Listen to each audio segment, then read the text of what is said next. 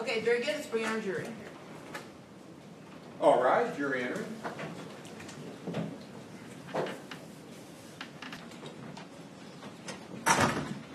Okay, very good. Have a seat, everybody. We are welcome back. We're ready to proceed. You may continue.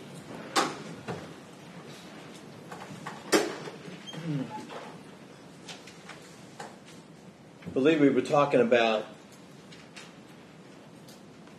May 16th when you came by to pick up Felicia Williams from her home. Okay. Recall that? Yes. Now, after you had picked Felicia Williams up from her home, at some point you had her call her mother to let her know that she was with you, right? Yes, sir. This is after you had picked her up, right? Yes. Okay. On previous occasions when you would get Felicia from her home or you would go somewhere with Felicia, would you contact the mother yourself or would you always have Felicia do it? Never. That was the first time I told her to contact her mama. Her mother never knew when Felicia leave or go. So that was the farthest I took Felicia, and that's why I told her to call her mother. Okay. So there was never a time... No. Let me finish. I'm sorry. There was never a time in the past when you called Felicia's mother and said, I have Felicia. No. Okay. And there was never a time in the past where you asked Felicia to call her mom and say, tell your mom you're with me. No. Okay. All right. Now, when you came to pick up Felicia on May 16th from her home, her sister...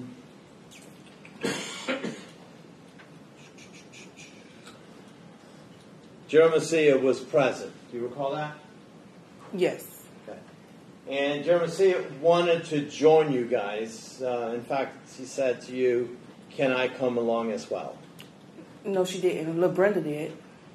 You did? Little Brenda? Yes. Her little sister wanted to come along. She didn't. When you say little Brenda, is that someone who you also sometimes refer to as Miss Brenda? Yeah. Okay, but Miss Brenda is little, right? Yeah. Okay. So it was little Brenda who asked to come along. Yeah. Okay. So the older sister, Jeremiah, who I believe is, a year older or younger than Felicia, do you recall? Oh, 1 year older? Okay. Yes. Jeremiah didn't say, I want to come along. No. Okay. And you didn't tell Jeremiah, no, you can't come along because I need to talk to Felicia about the problems that she's causing me at work. You didn't say that. I didn't say exact words like that. Well, did you say something like that? Brenda wanted to come along, and I was speaking to her fatty girl and preferred as that, yes. Saying what? I said that I needed to talk to Sugar Plum. About what? Come to the workplace. And the fact that you didn't want to come into the workplace, right? Right, and that was correct. Okay. That was only right. And that's why you wanted to talk to her alone, right? I was going to talk to her at McDonald's, yes. Yes. Okay.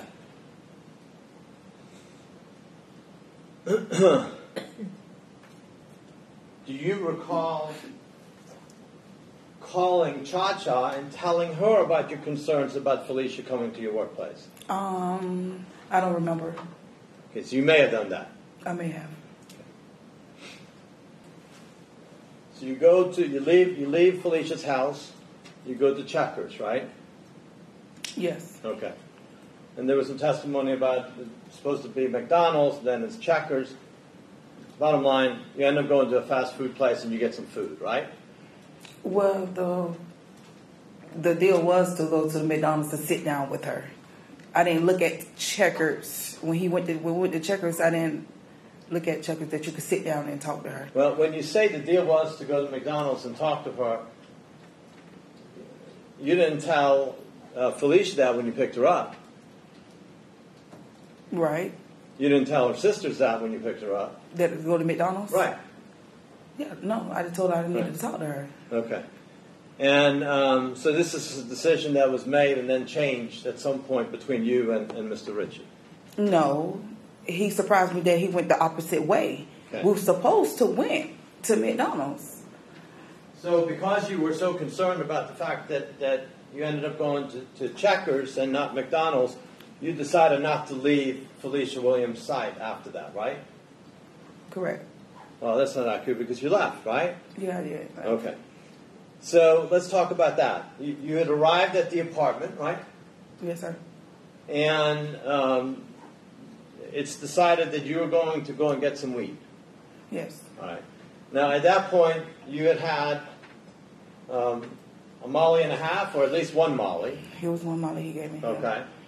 Well, and he didn't force you to take the Molly, right? No, he knew that's what I took. That's what you liked, right? Yeah. Okay. And so, when you're getting ready to go and get the weed, Felicia wants to go with you, right?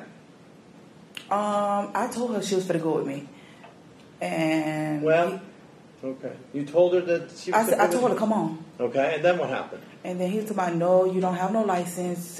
She don't need to be driving in the car with you, knowing that you don't have no license. You finna go and get some weed. Wasn't it, in fact, a community decision between yourself and Granville Ritchie that it wasn't a good idea for her to go with you because you're buying weed and your license was suspended? I didn't have no license. Okay.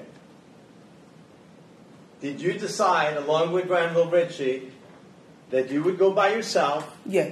Because it wasn't a good idea that Felicia would go with you when you're driving without a license to buy weed? Well, I looked at it. I was like, yeah, you is correct. Yeah. Well, when he said it, I said, yeah, you are correct. I overviewed it, yes. He didn't force you to do that. You both came up with that conclusion, right? Right. Right? Right, sir. In fact, on May 19th, 2014, you met with Sergeant Roca with the Tampa Police Department, right? Mm-hmm. Yes? Yes. I'm not sure what the person's name is. I remember meeting with an officer with the Tampa Police Department, right? Where, at Burger King or the police station? I'm sorry? At Burger King or the police station? No. At the Tampa Police Department on the 19th of May. You met with the police officer and you were questioned. I believe so. I'm not sure. Refresh my memory. Well, you went there along with a detective from Temple Terrace, and you met with a person by the name of Sergeant Roca with the Tampa Police Department. You recall that? Yeah, I believe so. Okay. He asked you if you'd been doing any drugs over the past 24 hours, and you told him no. On May 19th. 3 days after May 16th, right? I don't remember meeting with the police. Do you recall telling the police officer that the girl wanted to... She says she doesn't remember. If he wants to show her a statement that she made to refresh her recollection, but she thinks she doesn't remember. I think I can ask you if Go she ahead and remembers ask the making the question, statement. see if she recalls making the statement, and then if she says she doesn't recollect, then you can show it to her. Thank you, Your Honor. Do you recall telling Sergeant Roca she said that the girl wanted to go but didn't because she was afraid if she was pulled over by the police, she, Wiley, would get in trouble for not having a driver's license and for having marijuana. And then Miss Wiley said that both Miss Wiley and Trevor thought it was safer for the girl to stay at Trevor's apartment. Okay, so what are you trying to get at, sir? Do you recall saying that to the law enforcement officer? In a way, yes. To explain myself, yes. Yes. When you came back from getting the weed, you were having problems punching in the code to get into the apartment complex, right? Correct. Okay. But then at some point, you were able to follow another car into the apartment complex without having to punch the code, The right? first time? Right, the first time. The first time, sure. No, it was a young guy, a young little boy opened the gate for me. Okay. Are there, after you arrived initially on the 16th with Mr. Ritchie and Felicia Williams, are there 3 other times or 2 other times that you entered the apartment complex in a car? I believe so, yeah. Well, my question is 2 or 3? I'm not how many times. I didn't count how many times. Okay. Well, you come back after getting the weed. Okay. Do you actually get inside the apartment complex before you go to CVS? No. You sure? No. I'm Not sure. sure? Yeah, I'm sure. I turned around because he didn't. I couldn't open the gate. He wasn't answering the phone. Then I turned around and when I went to CVS. Okay. We see when you go to CVS, you go in there, you're not there very long, and then you come back out, right? Right. I had Okay. asked the clerk at the front. Sure. And CVS is just minutes from the apartment, right? Yes, sir. And then you go back to the apartment. Yes, sir. Okay. And at this point, you get in. That's when the young boy lets you in? All Yes. right. And it's later on when you come back with your brother, Okay. the person you referred to as your brother, that you guys pull in behind another car. Tailgating. Yes, sir. Okay. All right. So when you get back from CVS, you're there for about 2 hours? Well, When you get back from CVS, before you leave again, you're there for about 2 hours. Is that about right? Yes. Okay. You come in and you decide. Do you have some Hennessy when you come in? When I came in, Right. after I finished praying, yeah, I came back out of the closet and I believe I took a shot. Okay. All right. So first you go in the closet. You're there about 10 minutes praying. Yeah. With the door closed. Approximately like 3, not even 10 minutes. I ain't went in there that long. Do you even have any idea how long you were there? No, but I know it wasn't that long. Okay. All right. 10 minutes, no. For a period of time. It wasn't that long. It was about like 3 or 5 minutes, sir. Okay. And then you had some Hennessy, right? You got a shot? Yeah. And then you guys had sex. Yes. All right. And Mr. Ritchie expresses concerns about the fact that Felicia had left the apartment. Right? Correct. He's worried about the fact that she hasn't come back from the apartment. Right? To you. He's saying, I'm concerned about Felicia not having come back. Right? Yes, sir. Okay. And you basically tell him, relax, it's okay, she'll be back. Right. Okay. Because you knew her better than he did, right? Correct. And you were comfortable that she wandered off, she did her thing, and she'll be back. Right. Yes? Yes, sir. Okay.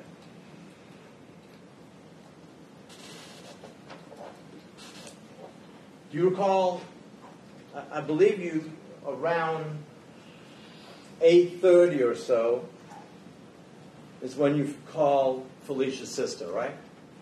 I believe so. Yes, sir. Okay, is that Cha-Cha? Yes, sir. Okay.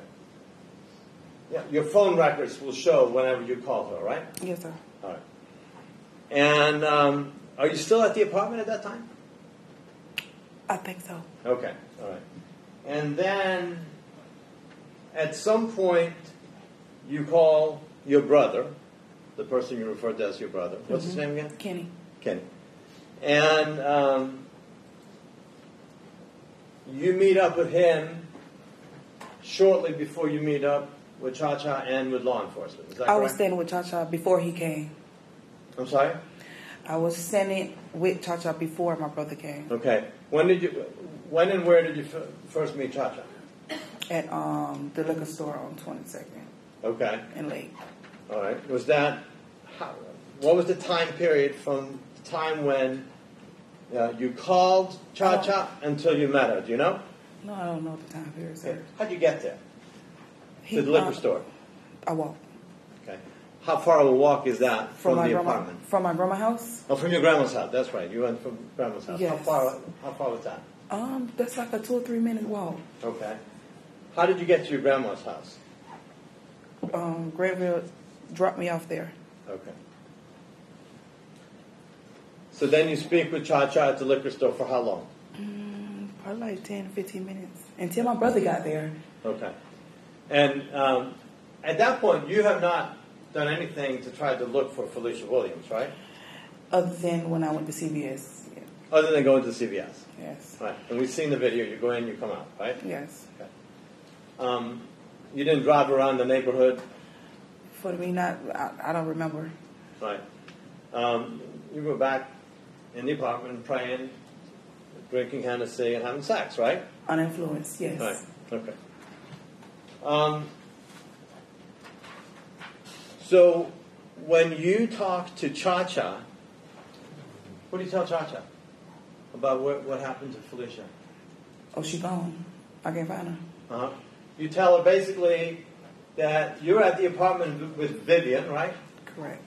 And Cha-Cha, while you were showering, she left. Correct. No idea what happened to her, right? Right. Okay. So is Cha-Cha, is that the first person you tell that story to? Yes. Okay. And then you tell that same story to the different law enforcement officers that show up at by the Burger King? Yes, sir. Okay. And you continue to tell that story to all of Felicia's family members throughout the night? Yes, sir. Okay. The second story you tell is the next day, right? Yes. And that's when you indicate to law enforcement that Vivian is actually Trevor. Yes. Do you say Vivian is actually a man, or do you just say, A man. you say Vivian is a man? Yeah. And the person's name is Trevor, right? Yes, sir. Okay. And let me go back to your first story briefly. I believe you'd indicated on direct examination that Granville Ritchie had told you not to say that he was there, right? Correct. Okay, because he was concerned about being a man being there, right? Correct. And he was also concerned about having guns there, right? Correct. Okay. And beyond that, he didn't tell you what to say. He just said, Let them know that it was a woman there. right, and exactly. Which is his mother. And that's it, right? Yes, and he gave me his mother name and his mother number. Sure. The rest of the story is your story, right? Correct.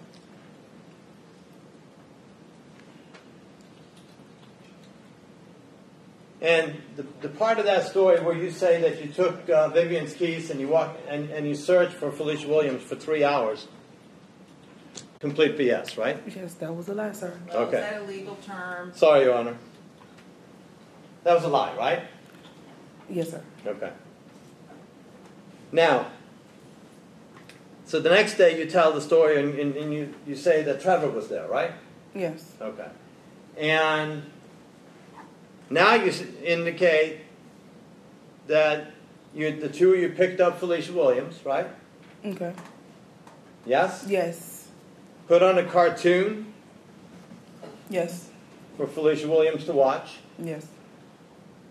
And then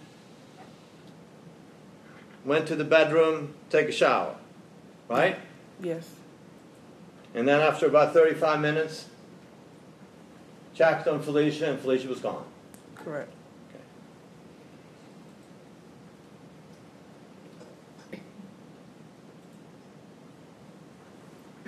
And then again, you say you were looking for Felicia Williams for 3 hours. It's not true, right? No, that wasn't true.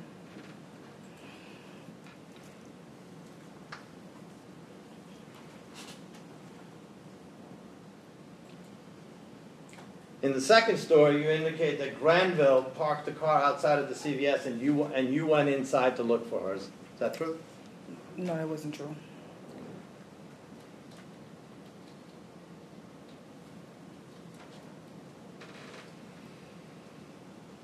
So that's your second story, basically, right? Yes. I Okay. told a lot of stories, but Told a lot of stories. yeah, I lied. Right. I can admit that. Yes, I did lie. Yes, I was on drugs.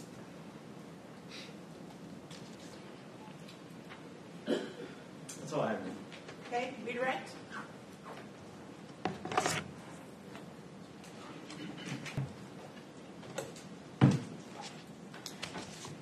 Miss Wiley, Yes. you lied twice to law enforcement, correct? With these two separate stories. Yes. And then ultimately, when you learned that Felicia Williams Yes. was found dead, you decided to tell the truth. Yep. I want to make this crystal clear. Have I or Mr. Harmon ever made any promises to you No. or spoken to you at all about the charges that you are facing? No. Your defense attorney that is here in this courtroom, he represents you on those charges, correct? Yes. And he told you he was going to be here to watch you testify. Yes.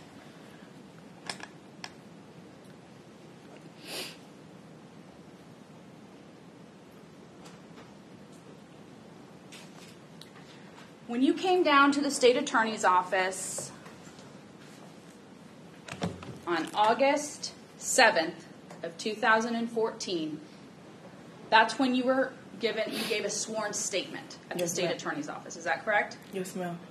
And Mr. Harmon was present and another prosecutor, Ms. Hyman. Yes, ma'am. And that was from May 16th of 2014 to August 7th of 2014, a couple months after the incident. Yes. You had already been arrested on May 17th for the charges that you were facing. Mm-hmm.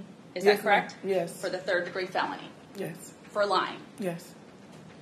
When it was explained to you on that date about you could potentially face a first-degree felony, that was if you did not tell the truth. Is that correct? Correct.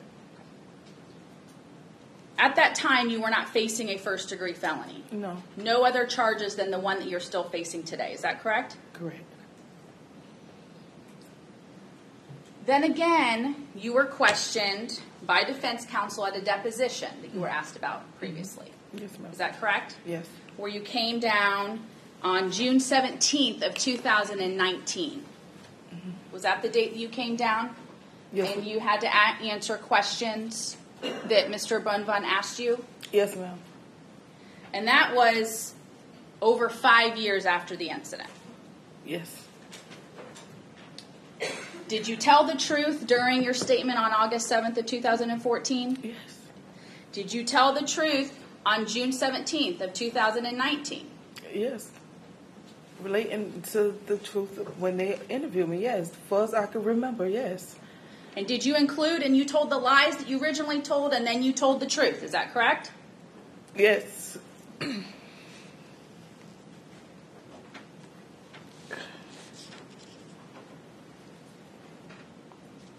You were asked about the difference between ecstasy and Molly, and it's different when you look at it. What do you mean by that?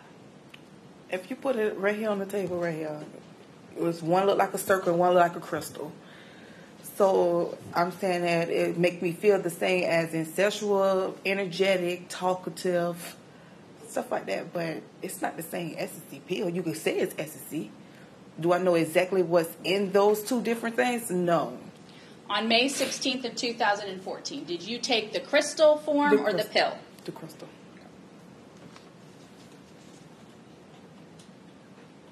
On May 16th of 2014, when the defendant showed you the bag when you were driving to the apartment, was that a crystal form or a pill form, the Molly? The crystal form. Okay.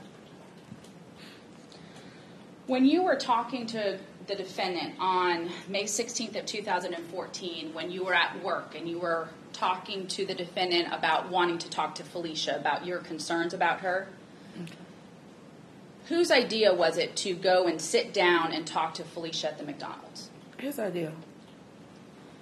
And was it his idea that he be present for that conversation? Yes. Was the idea that the McDonald's was going to be close to Felicia Williams' home? Which is on Hillsborough. That's what I thought. And when you left Felicia's home, did you go in that direction at all? No. Whose idea was it to go to Checkers? His. Did he originally say that he wanted to take her to his house because his mother had prepared food? No. When was the conversation about his mother had prepared food and you said, well, she's not going to eat your mother's food?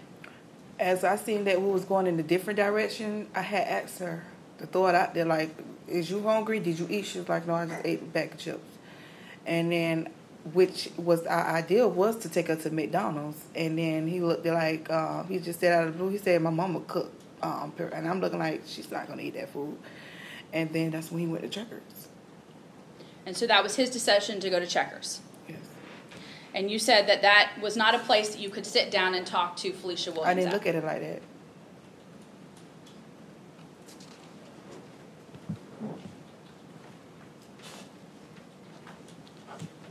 When the defendant showed you the pill that you took on May 16th of 2014, was that the same pill that you took or that he gave you the first night you met him? Yep. So he knew a couple nights before how it was going to affect you, that you become more sexual. Yep. And he offered you that pill when you were driving, you were sitting in the passenger seat and he was driving you with Felicia that day. Yeah.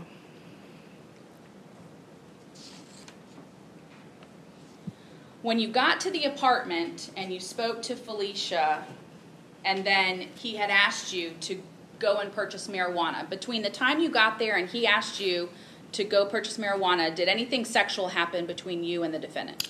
No.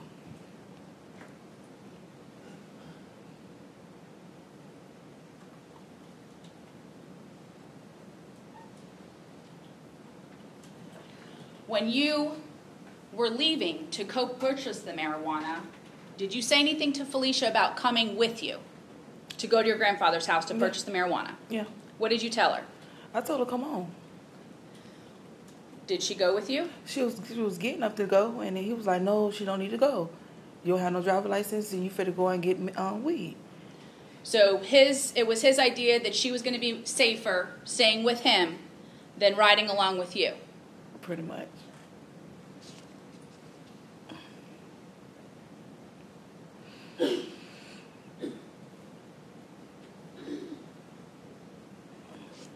When you went back to the apartment after purchasing the marijuana, did you enter in the code that he had provided you? Yes. Did the code work that he had provided you? Nope. When you went back after CVS, did you attempt to use that same code to get in the gate? Yep. Did it work? No, it didn't.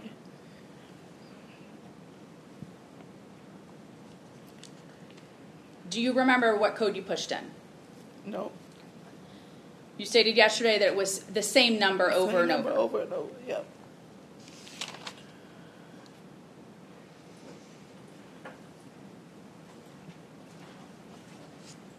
It was a little confusing on cross-examination, so I want to make it clear. When the defendant, when you two left the apartment that night, he didn't drop you off at the liquor store, did he? No, he dropped me off to my grandma's house. At your grandmother's house. Was that near the liquor store? Yeah.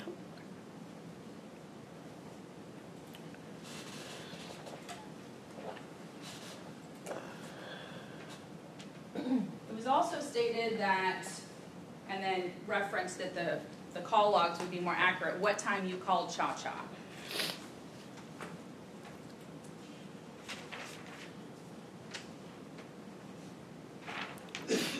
Showing DD6. Cha-Cha Baby, the last call down here on the last page, that call at 21:16 hours is 9:16. Is that when you spoke to Cha-Cha about meeting you at the liquor store? Yeah. To see where she want me to meet her at.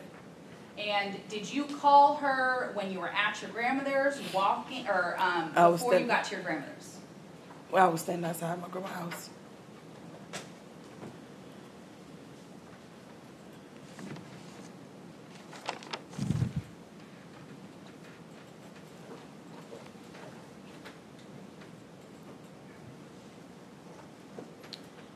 The second lie that you told, it was discussed here that the cartoon was placed on the TV for Felicia and that you and the defendant went in the shower. Yeah. Did sex occur during that shower? No. You and Granville didn't have sex, or the lie that you told, did it include sex or not sex? The second lie, when you said that there was a man involved. Did I let them know? Say it again? Okay. The second lie you told, when you finally said that it was a man. Okay. But it wasn't the truth, not the third true. statement. The second one, Right. where you said it wasn't a woman, it was a man. Mm-hmm. And defense counsel asked you that you placed a cartoon on for Felicia Williams, which was a lie. That didn't happen, correct? Correct. And then you went into the shower with this man, Trevor. Correct. Did sex occur, or was No. it just the shower, that you two were in the shower? No, we ain't had sex in the shower. That was the lie that I told. It was a lie. Yes. But did you tell law enforcement Yes. that you had sex? Yes. But that was a lie? Yes, it was. Okay.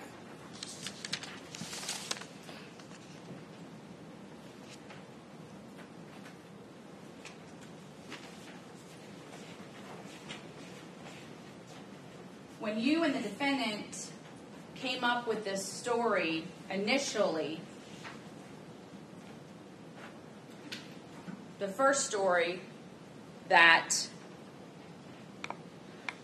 it couldn't be that you left Felicia with him, is that correct? Right. It needed to be a woman. Right. Is that right? Right. Who was the first person that said it needed to be a woman? He did. Did he provide you with the woman's name?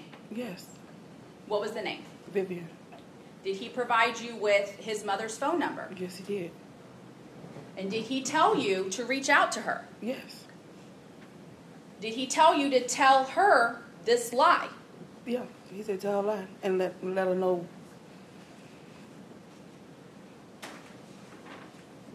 I'm showing you DD4 text messages that occurred between you and the defendant on May 16th of 2014 that's already been introduced into evidence.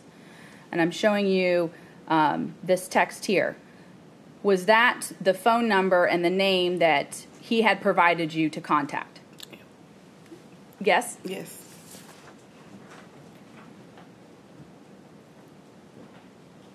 Publishing DD4.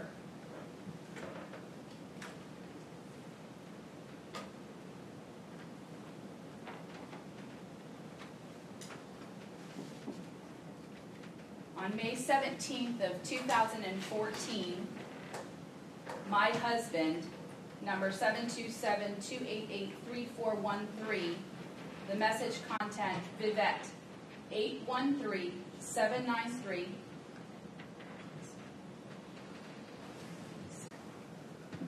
If I hold my hand here, it comes more clear.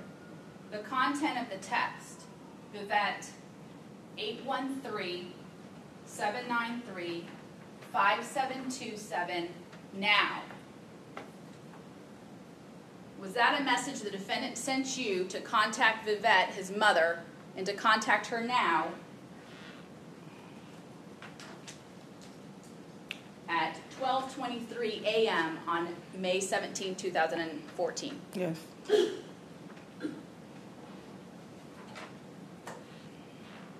And when you contacted Gloria Gibson, Vivette, and you told her that this was a lie that you needed her to cooperate with, Right. she knew this was a lie because she was never there at the house with Felicia Williams, correct? Correct. May I have a moment, Your Honor? Yes. No further questions, Judge. Okay, thank you. May this witness be excused? Yes, Your Honor. Okay, thank you, ma'am. You're free to go. Thank you. All right, Steve, who's your next witness? Does anyone need a comfort break before we go to the next witness? Okay, seeing no hands, I take that as a no. All right, state who's your next witness. The state would call Nathan Teel.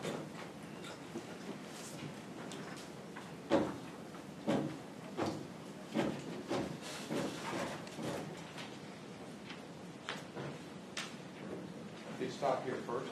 Please the clerk, she will swear you in. Raise your right hand. Thank you. Do you solemnly swear or affirm that the testimony you're about to give in this cause is the truth, the whole truth, and nothing but the truth, so help you God? Good.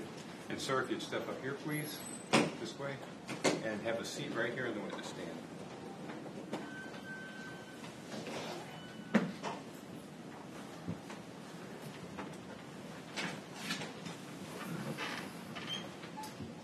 You may proceed. Good morning, sir. Good morning. Can you please state your first and your last name? Nathan Teel, And how do you spell your last name? Teel. And do you know Eboni Wiley? Yes, Are you related to her? yes, How are you related to her? granddaughter. On May 16th of 2014, did Eboni Wiley contact you via phone regarding purchasing some marijuana? Yes. Did you have any marijuana on that date? No, I didn't. I told her I would get her some. And who is it that you were going to get her some marijuana from? Moe. Do you also know him as Waldemar Vernon? Yes. Yes. How is it that you were going to get marijuana from Moe? Well, he had some. Did you relay that information to Eboni Wiley? Yes. Did she come to your home on May 16th of 2014? Yes. Did you have contact with her on that day when she arrived there? No. She just came. Did you ever see Moe there at your house that day? No, I had called him.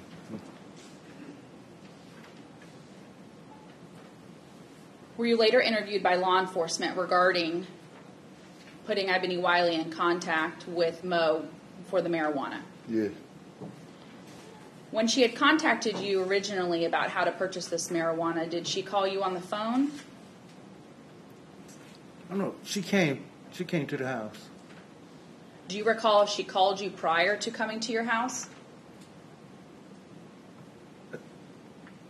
I think I don't know. I can't remember that. Whether she called or not, but I know she came.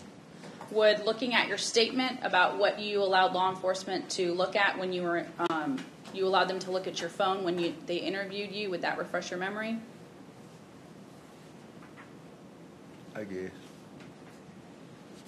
You could look at this and let me know if that refreshes your memory in any way.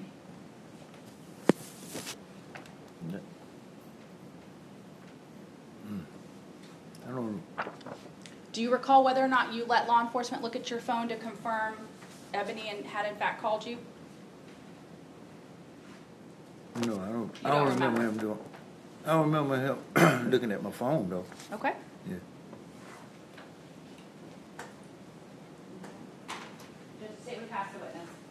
Cross-examination? No, thank you. Okay, did this witness be excused? Yes, Your Honor. Okay, thank you, sir, you're free to go. All right, state, who's your next witness? Waldemar Vernon. Please stop here first, basically, sworn. Do you solemnly swear from the testimony you about to give in this cause is the truth, the whole truth, and nothing but the truth, so help you God? Yes, ma'am. Step this way, have a seat in the witness stand.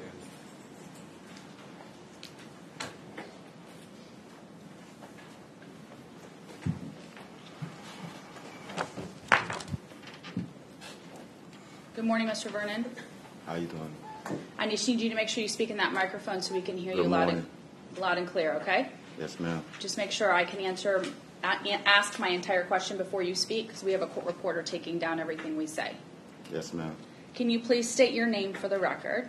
Waldemar Alfred Vernon. And do you have a nickname?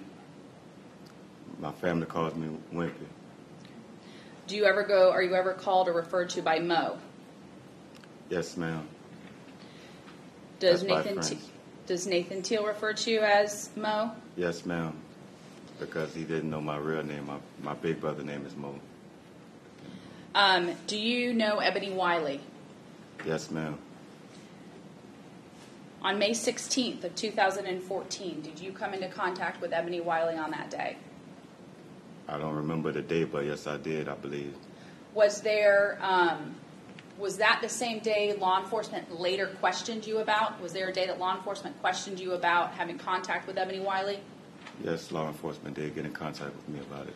And did you provide a written statement with regards to that day that you had contact with her? Yes, ma'am. And provide that to law enforcement? Yes, ma'am. So we're going to talk about that day. Do you remember that day? Somewhat, yes, ma'am. Did you see Eboni Wiley on that day? Yes, ma'am. Where is it that you saw her? On Nathan Teel's porch. And did Eboni Wiley arrive there to meet you? I was already there. I was sitting on the porch, but she did pull up in a car. What kind of car did she pull up in? Do you recall? I remember a gray Lexus. And did she get out of the car? Yes, ma'am. Did you and Eboni Wiley engage in conversation? Not really, just for a minute or two. Did you know why Eboni Wiley was coming to see you on that day? Yes, ma'am. And what was your understanding as to why she was coming to see you? To get, I want to say like $10 or $15 worth of weed. Did you have marijuana on you on that day? Yes, ma'am. Did you give Eboni Wiley marijuana on that day? Yes, ma'am. Did she pay you for that marijuana? Yes, ma'am. Do you recall approximately how long Eboni Wiley was there on that front porch? I don't really remember, but it wasn't long. Maybe 3 to 7 minutes at the max. Who was the first person to leave? Did you leave first or did Eboni Wiley leave first? I believe she would have left first. And did she leave in the silver Lexus? Yes, ma'am. How much marijuana is it that you gave her? Like $10 to $15, like just something for a blunt. Maybe a moment, Your Honor. Yes. No further questions, Judge. Cross? No, thank you. Minutes going to be excused? Yes, Judge. Okay, thank you, sir. You're free to go. Thank you. Tracy, call our next witness.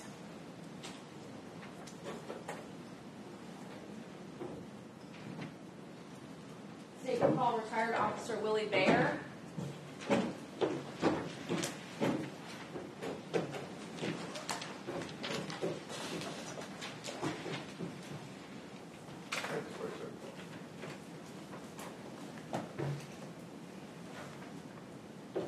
You stop here first, take the picture, swear to it. Do you solemnly swear or affirm that the testimony you are about to give in this cause is the truth, the whole truth, and nothing but the truth, so help you God?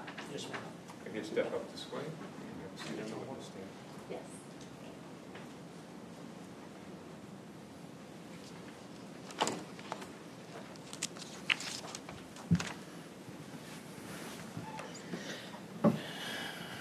Okay, you may proceed. Can you please introduce yourself to the jury?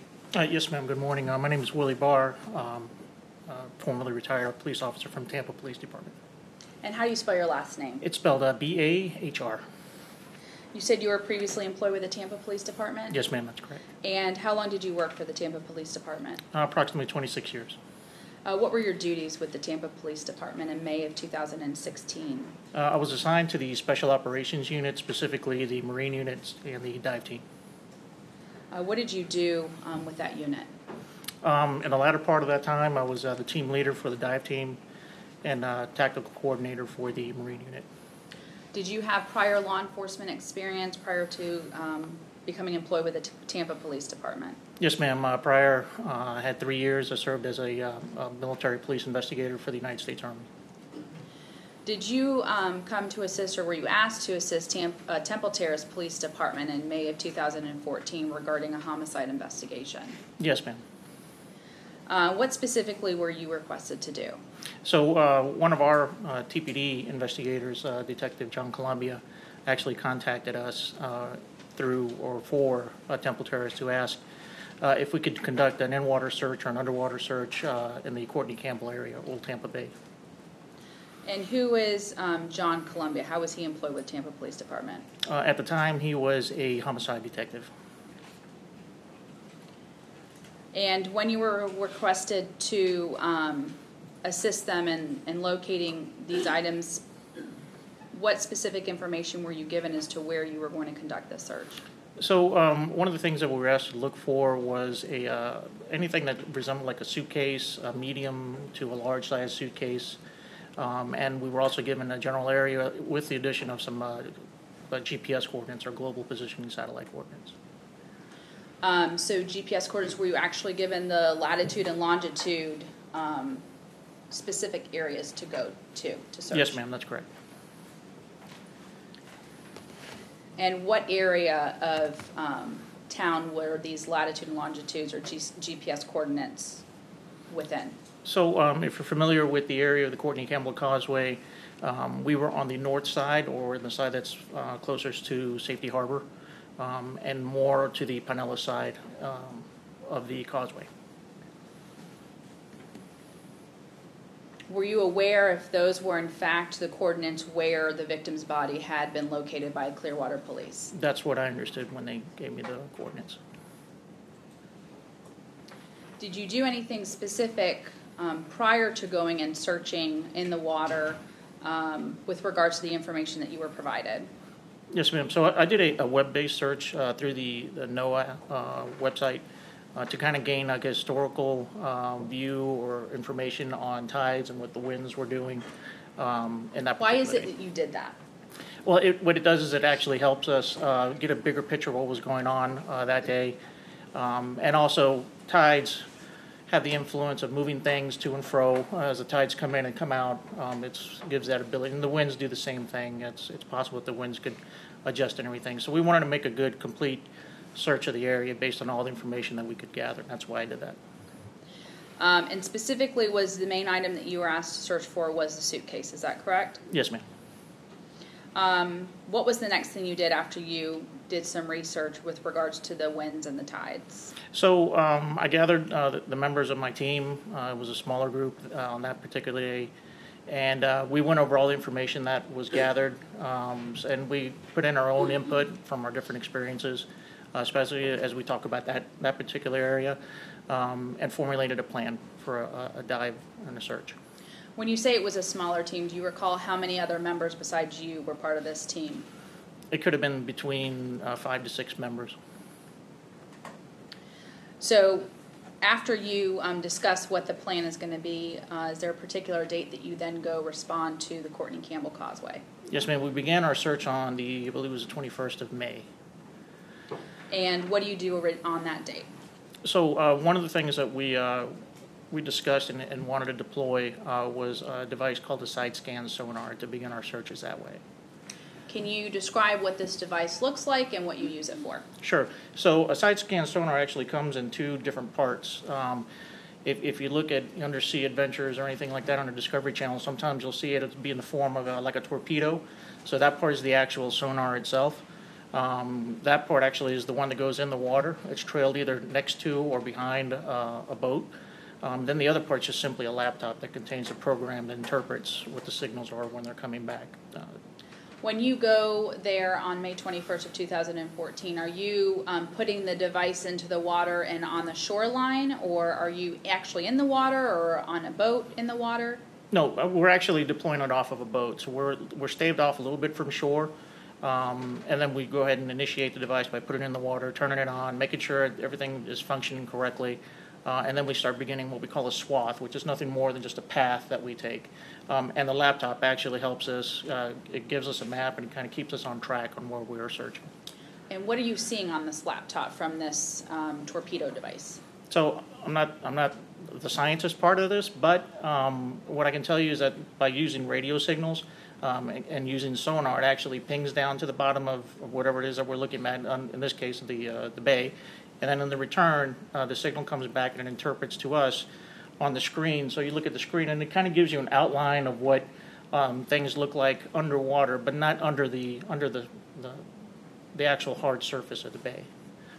So is it whatever's laying on top of the bottom, or where you would stand? That's correct. For lack of a better term. What direction or what area do you initially search on May 21st using this device? So we started at the area where the coordinates that were given to us as the point where the victim's body was actually recovered, our understanding. And then we started to head west along the shoreline, keeping in the same direction as the shoreline. So is that heading towards Pinellas? Correct. Yes. And are you still on the north side of the causeway? Yes, ma'am. And you said you head west. How far west do you go? So from the coordinates we were there, we went all the way as far as the boat could go, which came pretty close to the end of the causeway. So where the land bridge is, right to where the main part of the land is on the Pinellas side. And how far away are you from the shoreline when you're heading west in direction towards Pinellas? We are more or less about 30 yards away from shore. Does the torpedo go in a straight line that you're just searching, or how is it that you make sure you cover an entire area? So the torpedo is alongside our boat, in particular in this case, because it's a little bit shallow and we have better control of the device. But also what I'm able to do is actually expand the search area underneath. So even though we may have been 30 yards away from shore, I'm capturing 30 yards on either side of the boat. Did you finish your search once you got over to the Pinellas side, or did you search any other area on that day? No, ma'am. We actually came back. We turned around and started heading back west or towards Tampa. And we west or east? I'm sorry. I'm sorry. That's east. Moving back east. towards Tampa. From there, I shortened up the area to be covered. So originally we started at 30. I shortened it just a little bit because we were coming a little bit closer. But it still allowed for a little bit of an overlap as we were moving back to the west towards Tampa. And how far east do you head back towards Tampa? We take that all the way to the main span of the Courtney Campbell Causeway, the bridge that's right there. We stop right at that point. Did you find anything as you went west towards the Pinellas side or back east towards the Tampa side?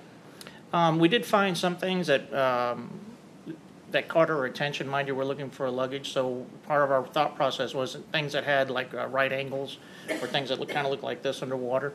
And we made note of that and actually we had one of the divers with us, so we were asking them to go down and take a look at that. So if you saw something that drew your attention to a particular area, someone actually gets in the water? Yes, ma'am. Mm-hmm. And what do they do when they get in the water? So they'll deploy off of a secondary boat. We usually keep the crew, the sonar crew on one boat, and we'll keep a diving crew on another boat. Being that we were kind of short-handed, we only had the one diver on that particular day. They go down in the water, do the search area where we actually tell them to go. And also, when we do find hits, what we call hits is something that's interesting to us, we'll deploy a buoy right there. As soon as we see something that's interesting, we'll do a cross-section search of that, or meaning that we'll go in one direction and come back and find another one, just to verify what we're looking at. We'll throw a buoy. And then the diver just simply goes up to the buoy, goes down and sees what's in that general area. How deep was the water in this area? Generally, it was, I would say, maybe 6 to 8 feet. Did the diver locate anything that was of value with regards to this investigation on that day? No, ma'am. Did you conclude any other further searches on this May 21st of 2014? No, I believe, if I recall my report, there was some weather moving in. Usually it's lightning, and then we terminate our operations once lightning is in the area. Did you conduct any further searches on other dates? Yes, ma'am, we did. And when did you go back out to conduct further search? I believe we returned on the 27th. And of May. was your plan the same as it was before? Almost. We incorporated the same area that we were searching on, or being that it was on the north side of the Courtney Campbell Causeway. But we also incorporated some things that we want to look at. In that area, when you're looking at the bottom of that particular waterway, there are deep holes that sometimes the sonar doesn't actually pick up, but we did identify that there was a deeper hole that's caused by natural occurrences. So we designated those, and we wanted to make sure that we actually put somebody down into the hole to see if there was anything down there that we might have missed. Did you have divers with you on the 27th when you went back out? Yes, ma'am. We pretty much had a full complement that day. And how many people is that? It could have been between 10 to 13, 13 being the max number. On this day, did you have the sonar device that you were utilizing, or was it just looking at those two deep hole areas? No, we had it with us, but we didn't deploy it this time. We only utilized the laptop portion of it to gain GPS coordinates and kind of reviewing some of the things that we saw at those coordinates. But we went ahead and went for more intense search by using something called jack stay searching. Jack stay? Yes, ma'am. S-T-A-Y. And what kind of searching is that? So this one is kind of difficult to explain, but I'll do my best. So what we do is we set up a perimeter with buoys and weights to designate this is the area that we want to search. So from there, we'll attach a line on both ends of the buoys. And then using the weights, we will go ahead and start doing a search straight down the middle with a diver on each side of the line. They'll go up till they reach the other end of the perimeter, turn back around by moving the jack stay, making it look almost like a Z pattern. So they'll come back down the same way till they reach the bottom end of the search pattern, then move the jack stay a little bit over. Usually it's an arm's length over, and then return. And they'll just keep doing those Z-type patterns back and forth. So let me go back for a moment. Did you use this jack stay searching method before or after the divers looked at those two deeper areas that you had seen back on the 21st? No, so we incorporated the two deeper areas with the jack stay. We Okay. wanted to make sure that we covered that on that particular day with that type of search. What area was this that you performed this Jack Stay search, and how large was it? So if we went back to the reference point where the coordinates that were given to us originally, we went ahead and worked 30 yards both east and west from those points with the Jack Stay. From the location where the body had been located? Yes, ma'am. Okay. And how far out from the shoreline were you? So we would probably between 10 to 20 yards is where we And would are go. you on boats on this day? Normally, yes, we are, because it's just easier to get in and out of as opposed to coming in through land. So we did, but we also had some members that did show up by land. And how many divers were utilized in this Jack Stay method of search? So actively, we have at least 2 divers are doing the active search. We'll also keep a complement of safety divers and tenders. So, and a tender is nothing more than the person that's holding the line that's connected to the actual diver. So we can make signals to them and communicate that way. Did the divers locate anything of value to this investigation? No, ma'am. After you were completed, did you report back to your superior? Correct, With we regards did. to your findings or negative findings? Yes, ma'am. Was that the last day that you went out to conduct any search of the area? No, ma'am, we went one more time on the 29th of May, I believe. And what is it that you did on the 29th? So Detective Columbia made contact with our unit again, and this time he told us that Temple Terrace Police Department had actually received some information through actual NOAA. I don't know the details of that, but they actually gave us a secondary search area to look at, which was along the Courtney Campbell Causeway as well. And this is information that is being relayed to you through other law enforcement officers, Yes, is that ma'am. correct? That's correct. So based upon the information that you ascertained, where is it that you then responded on the 29th? So if we're looking at the Courtney Campbell Causeway, where the main bridge begins more on the Tampa side, we went ahead and looked on the south side of the causeway, and went from the base of the bridge all the way to where the entrance of the boat ramp is, which would be across from the causeway. So the south side of the causeway from the Tampa side to, if you would have been looking from the south side to the north side to where the body was found. Correct. Do you recall what the distance was that search was?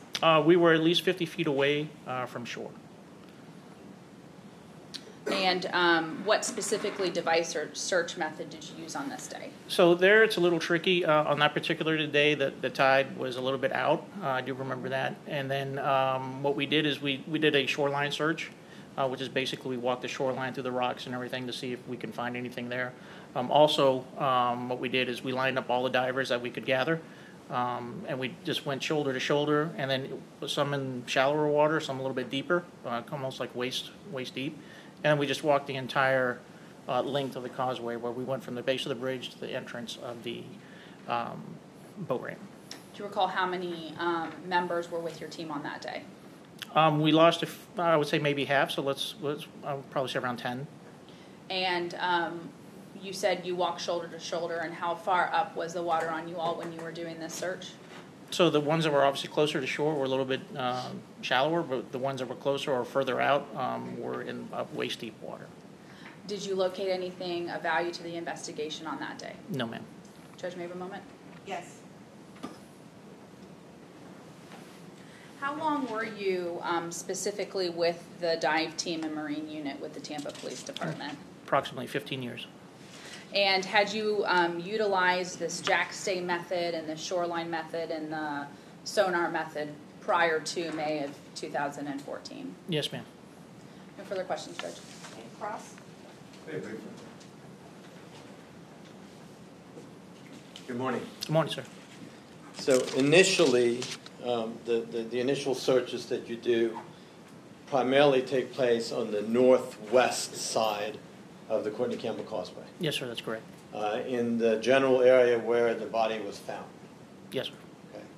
Okay.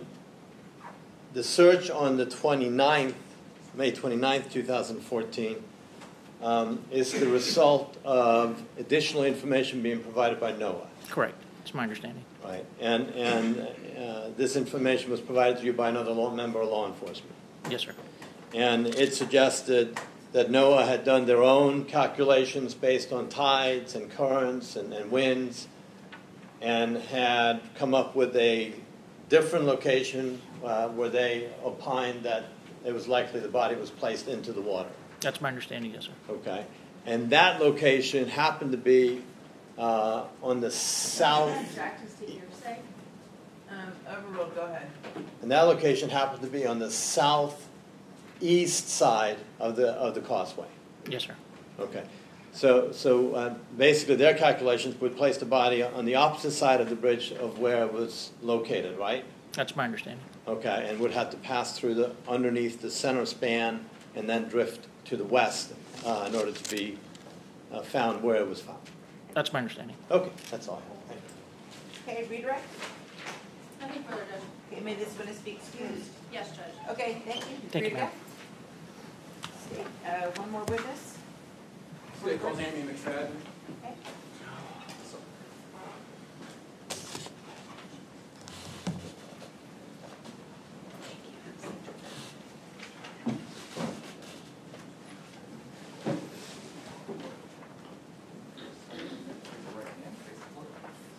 Do you solemnly swear or affirm that the testimony you are about to give in this cause is the truth, the whole truth, and nothing but the truth, so help you God? Okay, this way, ma'am.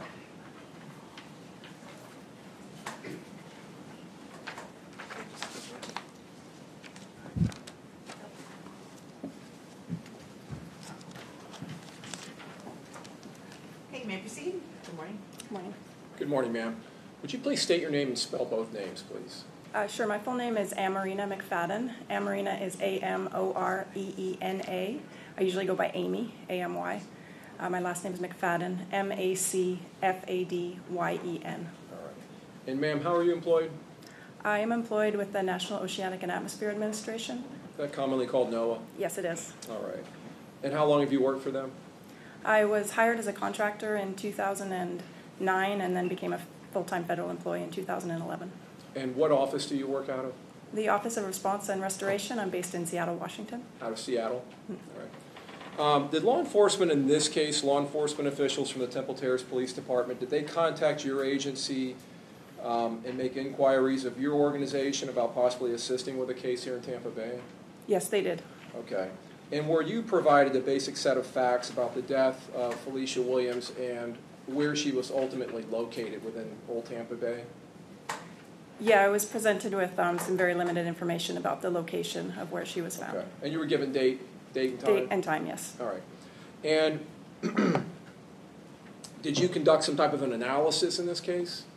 I did. Basically, I used some of the tools that we use in our office to do some drift modeling to see how, we have tools for looking at how, usually I'm looking at pollutants in my work or objects like marine debris would drift under the influence of ocean currents and winds.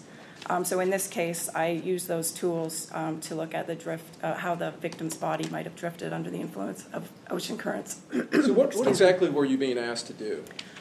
So I was being asked, the conversation with the detective was in 2014, so I don't exactly remember how he phrased it, but my recollection is that they wanted to look at the area within Tampa Bay, from which the body could have originated such that it would naturally drift to the location where it was found. So you were asked to provide an area where she possibly could have been deposited and ended up where she was?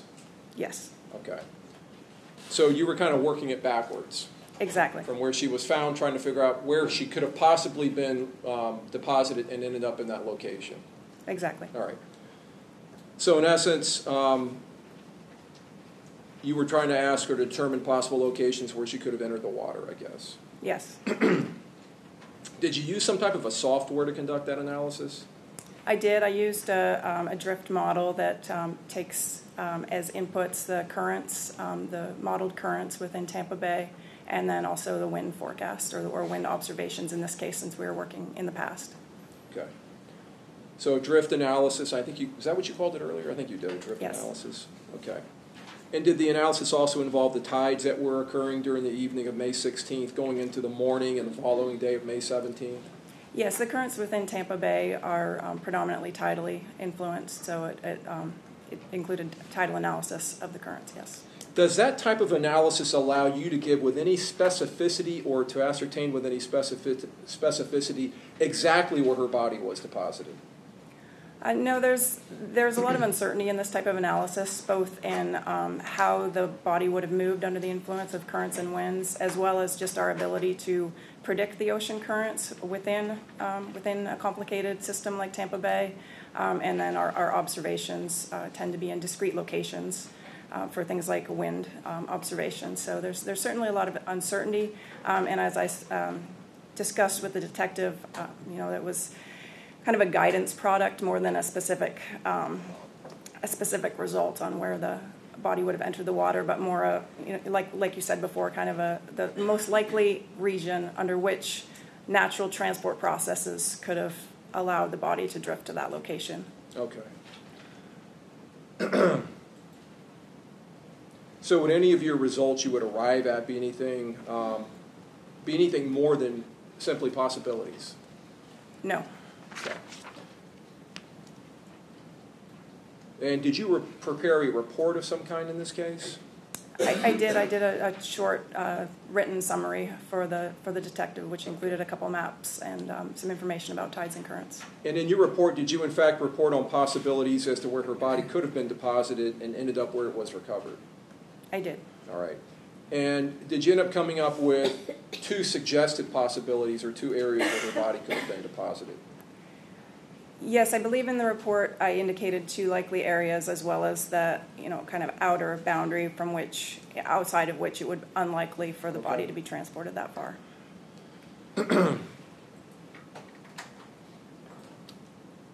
And the 2 possibilities, did one of them include where the body was found, that she could have been deposited where the body was found? Yes. Okay. And is that just as possible as the other area that you concluded she could have been deposited? I believe in my report I stated that it was just as possible. Okay. What were the 2 possibilities? Now, we've already talked about the one being that she was deposited where she was found. Mm-hmm. And where was the other location that was just as possible? Right. The other location that I indicated was based on running the model basically in this backwards mode, and it was to the east on the south side of the Courtney Campbell Bridge, on the east side of the bridge. I'm going to publish states B, A, previously admitted. Just ask them to look over your right shoulder. And I'm just going to direct your attention to this area here, the dark area being Tampa Bay and the Courtney Campbell Causeway, also known as Gulf to Bay here. And there's a marker where the body was recovered. Okay? You have your bearings on that satellite map, what we're looking at? I do. Okay. So this direction I'm pointing in would be north, this would be west, back to the east, and then this area down here would be to the south. Okay. So we're dealing with the Courtney Campbell Causeway, which is labeled in this map. So I'm going to zoom in a little closer on that.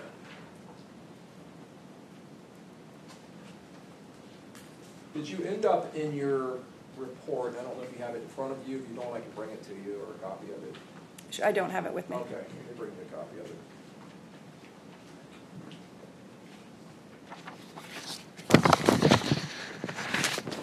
Thank you. Can you show us, using your report, the area that is the area of probability, like the entire area where her body could have gone into the water? Right, so you want me to stand up and illustrate? Yeah, if you could just Sure. run your finger around it and show us. It's basically to the north part of this bay here, and then kind of enveloping to the east side of the bridge, and then not actually very far to the south, just due to the prevailing currents and winds. So predominantly this area. Okay. And would it include the area where the body was recovered? Yes. Okay. Now, within your report, we talked about 2 notable areas that you came up with as possible deposition areas, or most likely. Did you come up with a most likely origin point Yes. in your analysis? The most likely origin would be based on if the body was floating for the entire time from within the time frame I was given by the detective. So that's running the drift analysis backwards for the full 18 or so hours. And can you show us just where that was on this map? was right in this region. Okay. And then you indicate in your report it is also probable the body entered the water on the north side of the bridge, either near where it was found or further to the east. So can you show us where that is? Sure. This is the position I was given by the detective, the body recovery location. And so basically my report is saying that anywhere on that north side of the bridge is also likely, just due to the prevailing northerly winds. And then slightly further to the east, again, because of the direction of the winds. Now, you indicated prevailing northerly winds. When a wind is labeled as being northerly or northeastern, what does that mean? That means it's blowing from the north, so it would be moving things towards the south. All right, so it's not blowing towards the north, it's coming out of the north heading south. That's correct. All right, so if Miss Williams' body is deposited where it's found, you're going to have winds blowing down from the north on top of the body, pushing it up against the rocks that are on that shoreline. That's correct. Is that one of the reasons that you give for your determinations, just as likely or just as possible that her body was deposited where it was found? Yes, the winds were a big factor in that. Okay. Is there any greater level of certainty that you can give us as to these conclusions other than that either one is possible? Yeah, I did not do analysis to look at the likelihood of either one being more probable.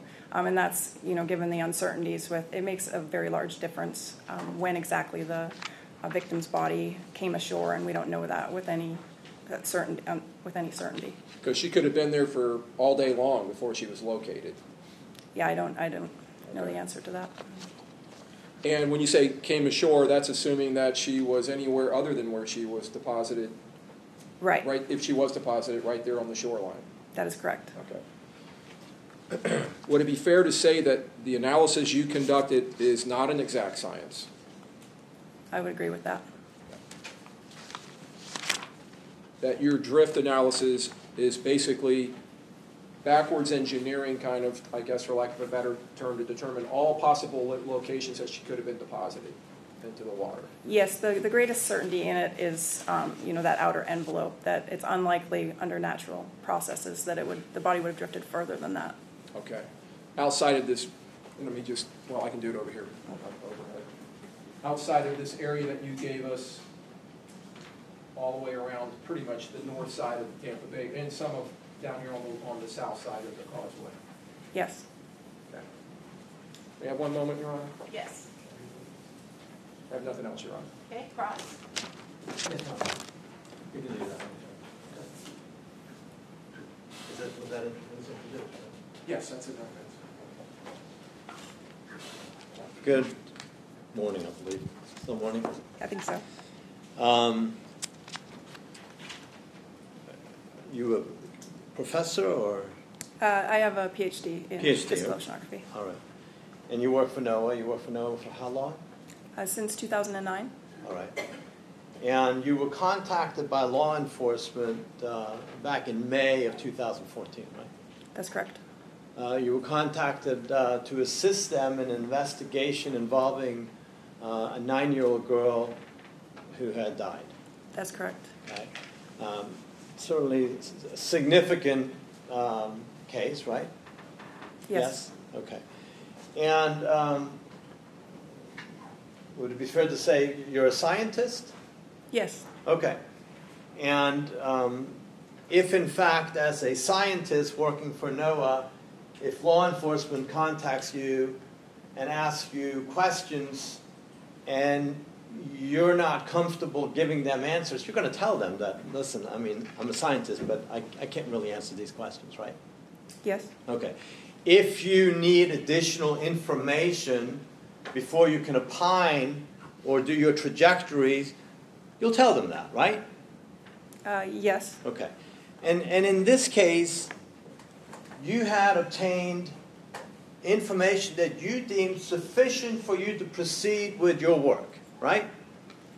Yes, within the uncertainties that I specified to the detective. Absolutely. But you had the weight and the height of the deceased victim, right? Yes. You had the exact coordinates of where the victim was located? Yes. you didn't have to worry about future forecasts because you had the historical information about the tides and the currents and the winds, right? Some of that historical information is modeled, so there is uncertainty in those fields. Well, but it's certainly better than having to predict into the future, right? Yes. And certainly it was enough information where you felt like as a scientist, I can assist law enforcement and I can do a trajectory and I can try to see if I can help them, right? Yes. Okay. And so in doing that, you went through all kinds of calculations and you actually prepared a trajectory of what you thought was the most likely place where the body was placed into the water, right? Into Tampa Bay. I specified the area, yes, and I identified some possibilities. You recall on this is a map that was provided to you and you looked at it, but you recall you also provided a second map to the Office of the State Attorney or to the investigators, right? Yes, I did. And on that second map, you marked specifically on the southeast corner of the Courtney Campbell Causeway, and you mark it and you say most likely origin of the body, right? I did mark that, yes. Right. Most likely, right? That's what the plot says. Sure. It doesn't say, I can't really tell, right? It does not say that. Okay. And that is based on law enforcement also telling you that the most likely time that the body was placed into the waters of Tampa Bay. Do you recall the time? That the body, I believe I was told, I don't have my report in front of me, but I believe it was around 11:30 p.m. to 1 a.m. Correct. So between 11:30 p.m. on May 16th until 1 a.m. on May 17th, those were the parameters that you were given and that you used to come up with your conclusion that the most likely origin was on the southeast corner or southeast of the bridge, right?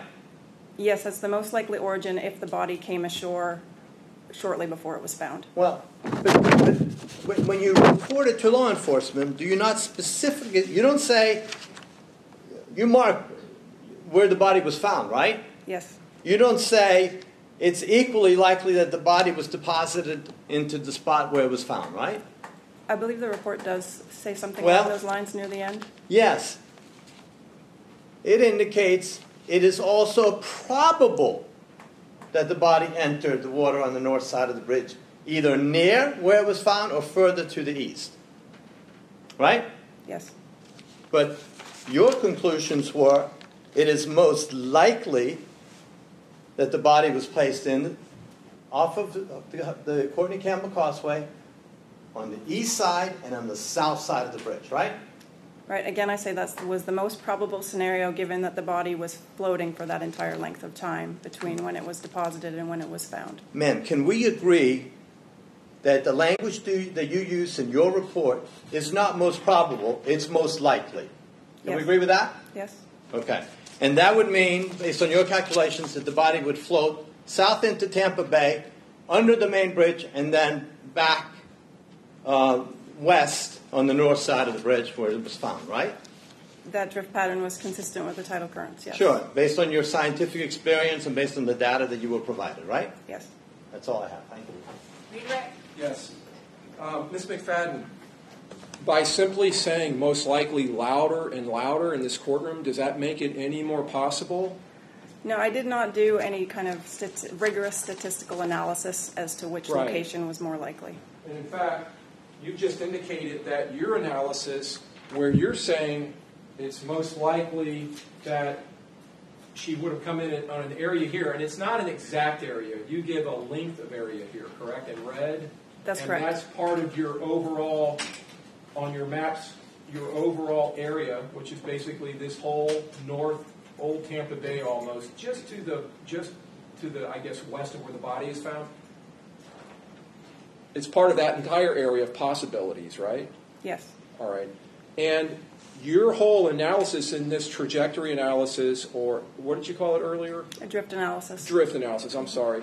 is based on the proposition that the body was floating for the entire length of time till just before it was found at 3:30 the next day, correct? That's correct. So if it had been up against the rocks for hours and hours and hours, and the victim's body had been coming up onto the rocks over and over and over, and her skin was almost removed from her body, the top of her skin from the top of her body that was face down, that would change your analysis, wouldn't it? Yeah, if you decrease the amount of time that that the body was floating freely under the motion of the currents and the winds, then that basically shrinks that area to closer to where the victim was found. It shrinks the area closer to where the victim was found. Is that why you put in your report that it's just as possible the body was deposited where it was found? Right, because I had no knowledge of how long it was between when the body Right. was seen and how long it had been there prior to that. And you qualified your report in that respect, correct? I did. And you let the detectives and the law enforcement officers in this case know the limits of your opinions, correct? I did. All right. And again, if the body had been in the location where it was recovered for many, many, many, many, many hours, even from the point of when it was deposited, it had been there the whole time, as evidenced by damage to the victim's body, that completely changes this analysis, doesn't it? Or radically changes it. It does change it. Okay. I have nothing else, Your Honor. Okay. If I may, briefly, otherwise I would ask that you remain and I'll be following. Okay, go ahead. You don't have your report with you? I do not. Okay. Can I approach? Yes.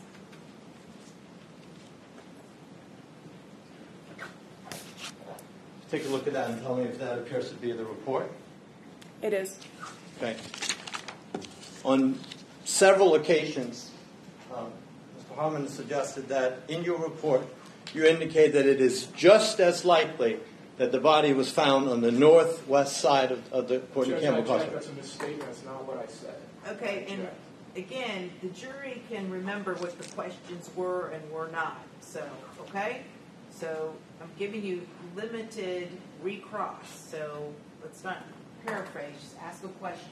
Do you indicate in your report that it is just as likely that the body was found on the northwest side of the Courtney, that the body was deposited on the northwest side of the causeway, or do you say that it's also probable that it was found at that location? I believe Top of the last page, it might help you. I'd say it is also probable, are my Okay. exact words. Okay. And if I could approach, and this will be Defense Exhibit 3.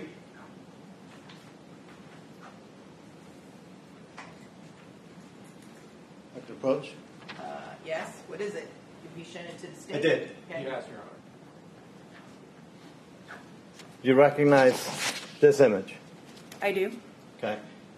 Is that, in fact, your final image that's been referenced and discussed in here today?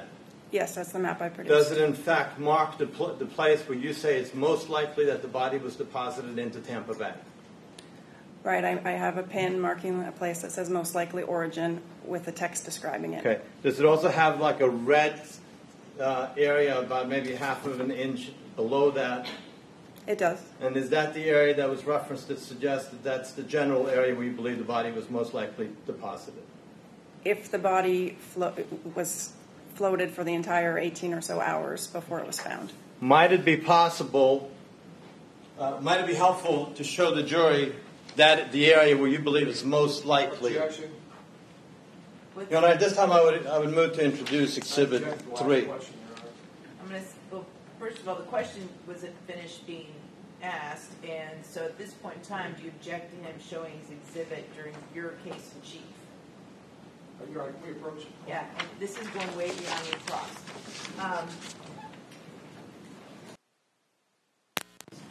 Okay, any further questions on your limited recross? Yes, sir. No, that's all I have. Thank you very much. Okay, may this witness now be excused.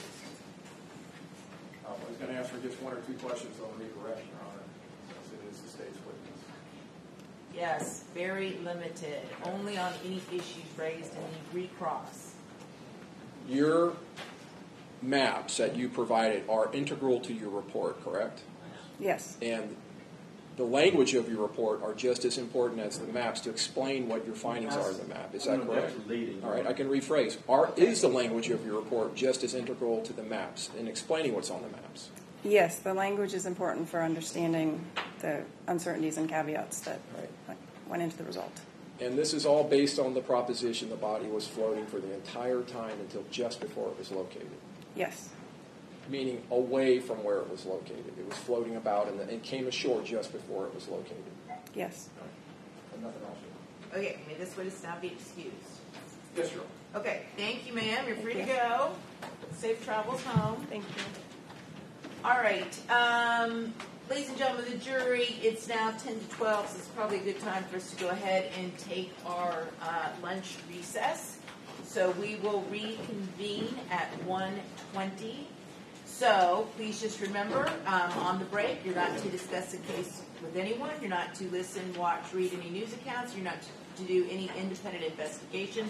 We will be back at 1:20 with the next witness. All right? Thank you. All rise, jury exiting. Go ahead and give your votes.